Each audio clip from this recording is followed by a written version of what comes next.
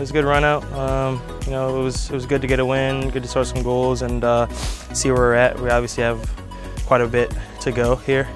A couple more games to kind of get us ready for Portland and get us ready for the start of the season. So, but it was a good little run out, good first game.